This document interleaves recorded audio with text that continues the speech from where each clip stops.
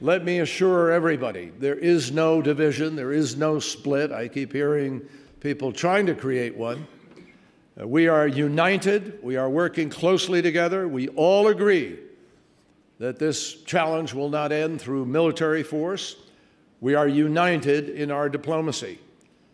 But the longer that it takes, the more the off-ramps are avoided, the more we will be forced to raise the costs on Russia and its proxies. This much I can assure you.